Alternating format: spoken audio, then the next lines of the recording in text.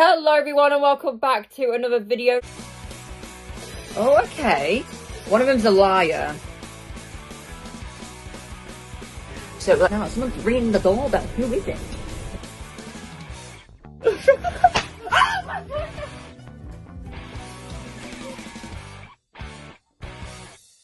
Now today in this video I'll be reacting to 3 true hostel horror stories from Mr. Nightmare. Now, I've not done a reaction video to a creepypasta in a while, so I thought, why not do one today?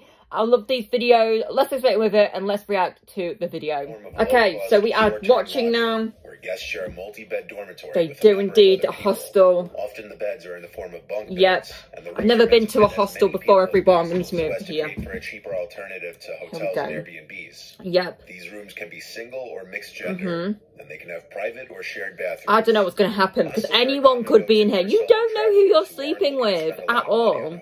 Anything could happen. Only really plan on using the place to sleep and not really hang out. Yep. The 3 stories you're about to hear were recounted by solo travelers. True horror stories. Not so great experiences with the people they were sharing their rooms with. Oops. Story 1 by TL.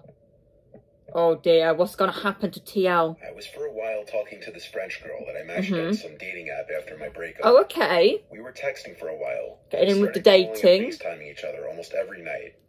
We connected really well, but she came from a strict family who she still lived with. So when the idea of me visiting her came up, she made it clear she wouldn't be able to host me. And when I asked if she'd want to share a hotel room together, she said not the first couple nights after we met, just because her parents would have a freak out. So, since I was only 23, guessing they went to get a hostel. I booked a stay at a hostel not far from her in hostel. Paris. I downloaded a couple movies to watch on the 7-hour flight since I already knew 7-hour flight.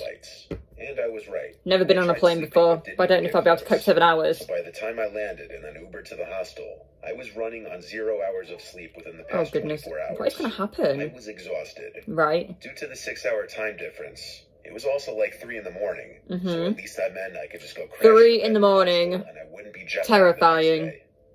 I arrived to the hostel, which admittedly wasn't the nicest place. He's arrived there. It was small. There was a certain odor to the lobby. The front desk worker wasn't too enthusiastic about his job. Not good. But it was 3 a.m. after all, so I had to cut the slack. Everyone's not going to be happy as Larry at 3 o'clock in the morning, are they? 6 beds, 5 of them empty. Wow. But one had a guy sitting on it. Oh. He was on his laptop, typing away at something. He looked up at me, then back down at his laptop. I said, hey, but he didn't respond back. Rude. He seemed invested in what he was doing. He's like typing away. Down in one of the empty beds. But the light to the room was still on. I asked him if it was okay that I shut off the light. No, you can't. He looked at me with a blank expression, but didn't say anything. Was that yes or no? I repeated what I said, assuming he didn't hear me. And he nodded his head with this weird smile. Oh. So I got up and turned off the lights to the room. I would be not in a doubt with that man. He sounds very creepy. Sleep, but surprisingly, I woke up a couple hours later. Okay. The room was still dark, but I didn't know for sure what woke me up. Is he still there? That man? I rolled over to my side and looked around the room.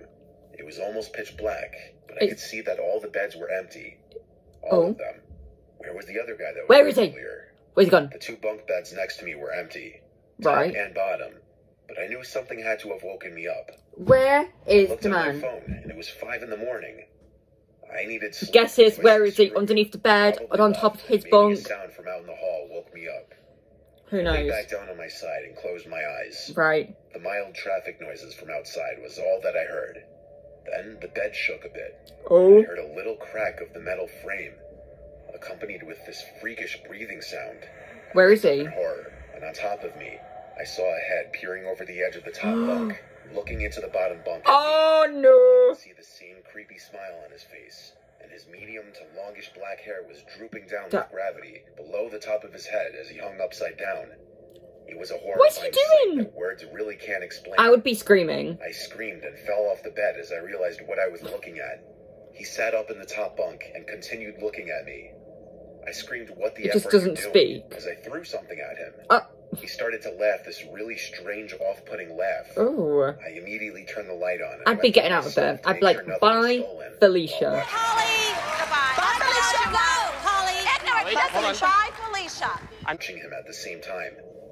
I then heard a click of a phone camera and looked at him as he was holding his phone up to me. Why is he taking pictures? Just taken a picture of me. He was still laughing while looking at me. Oh, this is creepy. Something was wrong with this man. Yeah, very. I didn't know if he had some screws loose mentally, or if he was doing this with bad intentions. What he's gonna do? I zipped up my bag and went to the front desk and requested a different room immediately. Yeah. One of the single private rooms. After explaining why and trying to get a reduced rate, he wouldn't budge. But he said he'd check on the room with the guest that I was just in. Right. I didn't call the police because I didn't know if any laws were broken, but I sure as hell left a review of the hostel. The rest of my trip there was good. I had a good time with the girl I was seeing. But every time I returned to the hostel, I was scared I'd run into that guy. I don't like how a picture of me is on that weirdo's phone. No. I'm not a physical guy. But so over here we have this creepy dude who takes pictures of people and terrifies people in the night when he's like creeping over his banister to look underneath the bed. Very scary, very creepy. Next story too is by Bryony, I think it says. I'm a solo traveler. I've stayed in countless hostels as a means of saving money, while also meeting new interesting people. I've stayed in a total of about 20 hostels in my life. That's a lot of hostels. 90% of the time, I've had good experiences. But obviously, my first truly awful experience 20 out of 1. A place called Freedom Traveler Hostel. And before I begin, let's not go to there, everyone. Freedom Traveler, we're not going there. The Freedom Traveler Hostel is located in Rome. Oh. It was my first time. Well, I don't think I'll be going to Rome anytime soon, so it's all good. Experience to the landscape. Yeah. Relied heavily on Google Maps and locals. In fact, even finding the hostel itself proved challenging, as there were no signs for the place outside. That is sketchy. Once I found the place, I let myself in through the Is this it? Is that what we're looking at? By a nice woman working the front counter. At least it's got a nice lady who works there, I guess. In one of the 4-person rooms. I was led to the room I'd be staying in. Need some water, hydration. One bed and 2 single beds, totaling sleeping space for 4 people. The room had a green theme to it. Oh. It wasn't the biggest room. The worker told me there weren't many people staying in the hostel at the moment, which I didn't really have a problem with if it would mean I would have more privacy in the room. Maybe you just got your own room. The woman had a smile on her face the entire time, and I appreciated her help. She showed me where I could store my luggage. Too kind, should we say? Too kind. Garden area. I wasn't impressed nor confident with it, so I decided I'd leave my luggage in the room. Especially since I didn't bring anything too valuable. I was exhausted. It's a nice back garden, right? Nice back garden. Changing clothes and into the bed. I laid down ready to take a power nap. Not long after, I heard a knock at the door, and 2 young men walked in. Oh no. They had thick Italian accents. I could tell right away. What is going to happen? They greeted me and started talking to me. Oh, they're nice people. Nap, but I'm polite and social, so I was friendly and chatted with them. They introduced themselves as Marco and Lucio. Brothers. Oh, Marco and Lucio. Marco had to be like 6'4". He was huge. That's very tall. That's like the door. But he wasn't a toothpick either, and I could see the resemblance in their faces. Right. What are these 2 men up to? What do they want? I'm guessing they're sharing your hostel with you. They weren't the friendliest looking guys. Oh, right. At first, they seemed okay enough. Terrifying then. After getting acquainted in English with them, the 2 brothers started to talk amongst themselves in Italian. They didn't know that I understood, though, because right away I understood them to be talking about me and laughing at me. I heard, I believe, Marco describing me as some silly white boy. I could have said something right there in Italian. That's quite rude. Instead, I wanted to keep the illusion that I didn't speak the language. Good thinking, smart thinking. The 2 brothers eventually got up from their beds and left the room, with Lucio smiling and waving at me as they left. I just realized they didn't have their luggage in the room. He knows. Which led me to believe they left their luggage and in I the know he knows. But I know he knows. I went to the garden area for a bit, just Rome. with some of the people sitting out there. And I met a few nice tourists who were also staying there for the weekend. Right.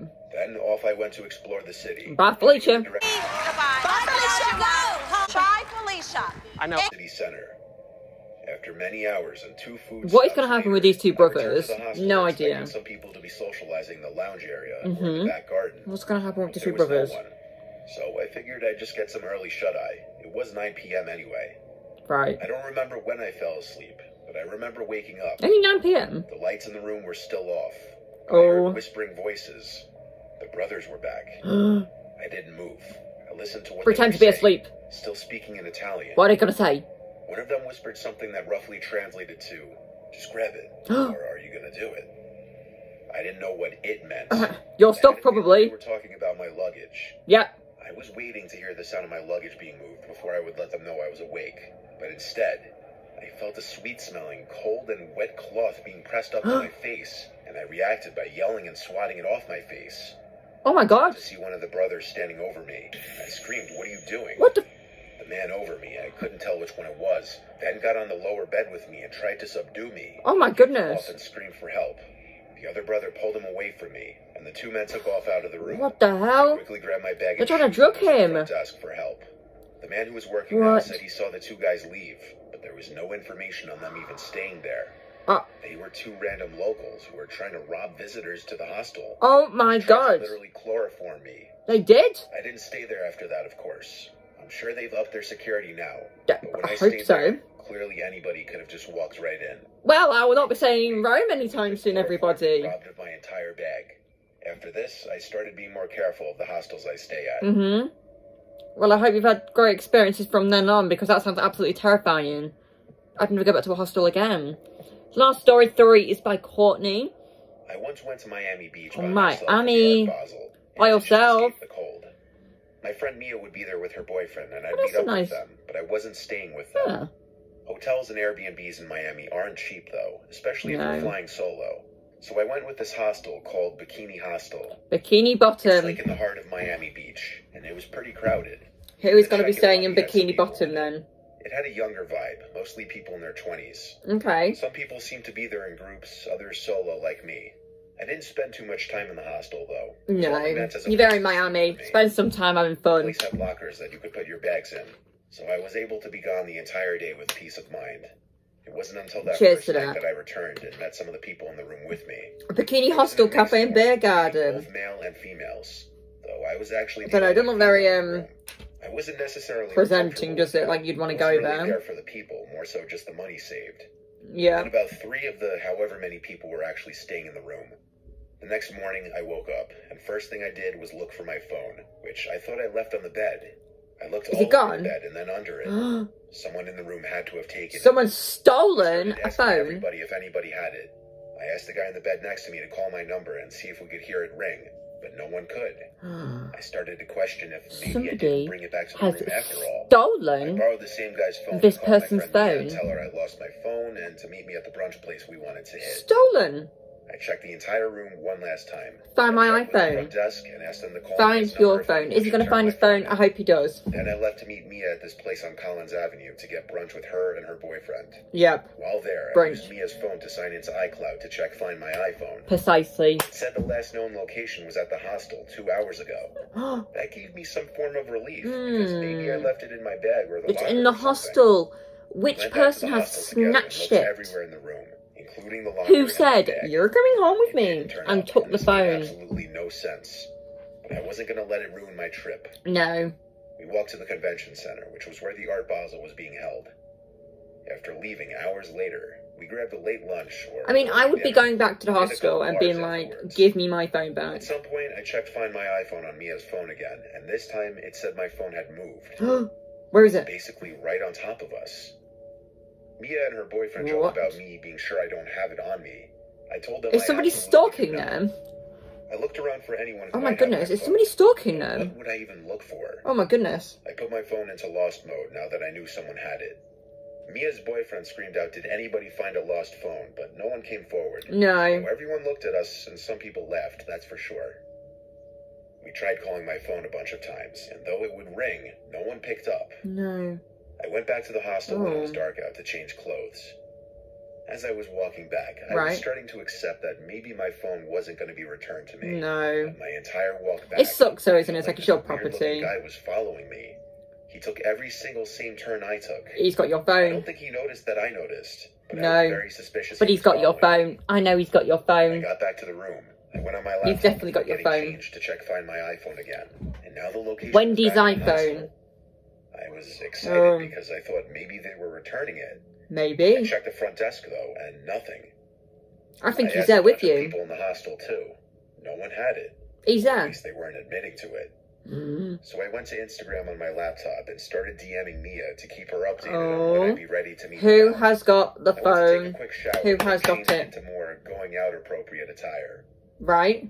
When I came out from the bathroom and back into the room, I was shocked to see that man that I thought was following me was sitting in one of the beds on his phone. He's got your phone. There were 2 other guys in the room with us at that moment, but I had a scary thought, so I hurried to DM Mia to call my phone right now. She said okay, and then I heard the sound of a phone vibrating in a pocket or on a bed.